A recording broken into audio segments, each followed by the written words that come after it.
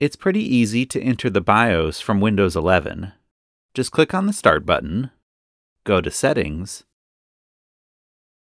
and in the left column, click on System.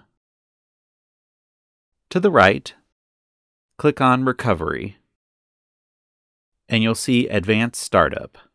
To the right of it, click on Restart Now. Windows will remind you that you should save your work before you restart. When you're ready, click Restart Now.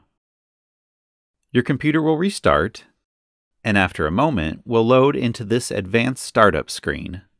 Click on Troubleshoot, and then click Advanced Options.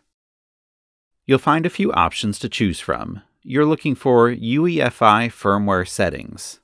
Click on it, and then click Restart. Your computer will restart, and after a moment, will load straight into the BIOS.